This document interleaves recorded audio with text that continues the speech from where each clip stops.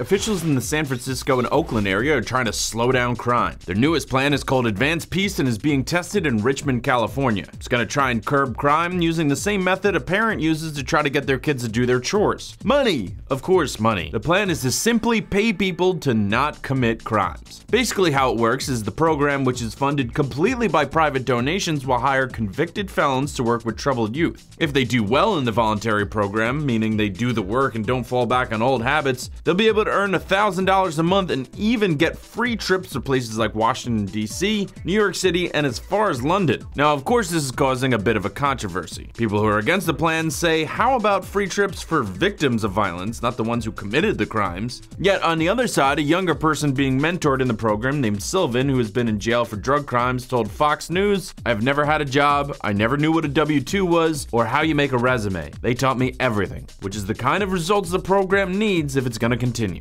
I'm Patrick Jones for Buzz 60. Now you know, pass it on.